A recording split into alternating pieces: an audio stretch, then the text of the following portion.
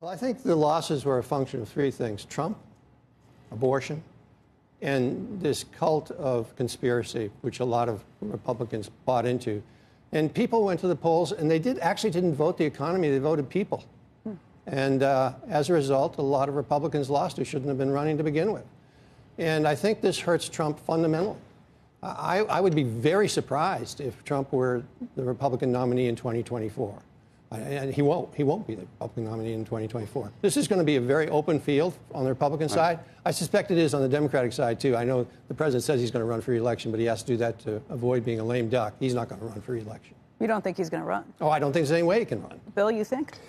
He said he hasn't decided. Yeah, but he has told people privately that he is. Well, I believe he wants to run, but I think that there is an opportunity here with what's happened over the last 24 hours for him to take the next 2 years and see whether or not he can actually do something with the Republican leadership and Democrats to get a few things done.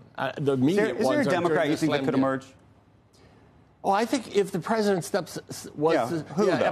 I think you've got a handful. I think you've got Whitmer. I think you've got Newsom. I think Murphy will take a look at it. I think you'll see. Buttigieg.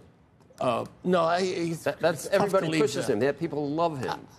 He's going to have to leave the cabinet real quick then to do that. I don't. You know who people like? The new governor overnight of Pennsylvania. Yes, they like him a lot. Yep.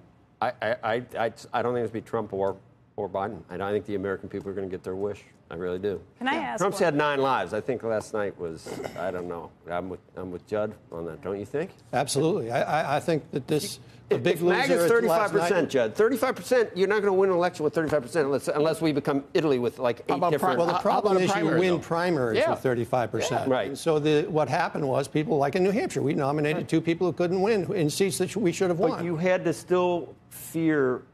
McConnell feared Donald. Everybody feared retribution. Not anymore. Now that he's defanged at this. And we've gone beyond. I think we're going to go. Yeah, we're going to go beyond Trump fairly quickly, as a party.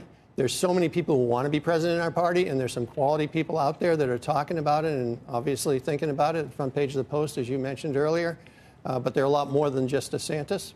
The Republican establishment may feel like they can throw off the yoke of MAGA and Donald Trump, but there's still a base. There's a very big base of populism in our party, as there is in the Democratic Party, which is socialist, basically.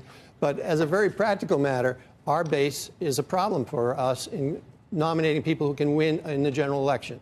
And I think that's become very obvious to everyone.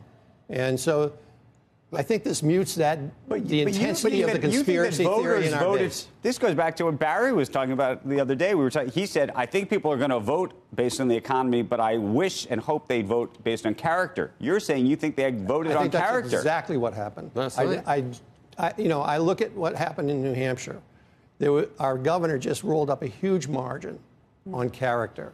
And then 2 seats that we should have picked up, and the poll said they were dead even, by the way, we lost by fairly large numbers, and it was purely a vote on character.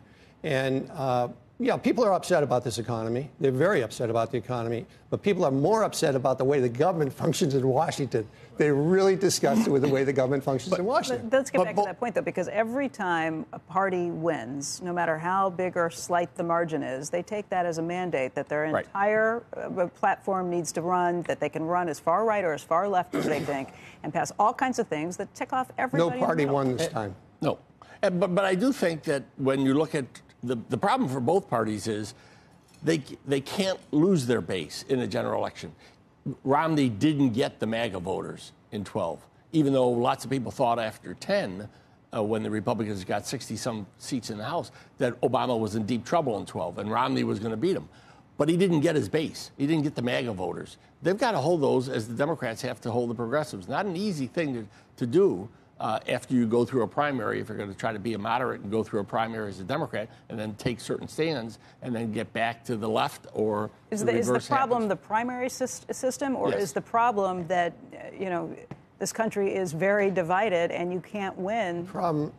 There's 2 problems. Number one is gerrymandering, where we produce 65% of the districts are one-party districts, so the furthest right or the furthest left candidate is going to win that district, and they cannot they cannot compromise. If they cross the aisle, they get challenged. The second problem is the shouting on social media. Social media is undermining thoughtful dialogue, any dialogue that's substantive in our country. I think social media is the single biggest threat to our democratic system right now. You had somebody on earlier this week who said that, Sam Zell. Yeah. And I thought he was just right on.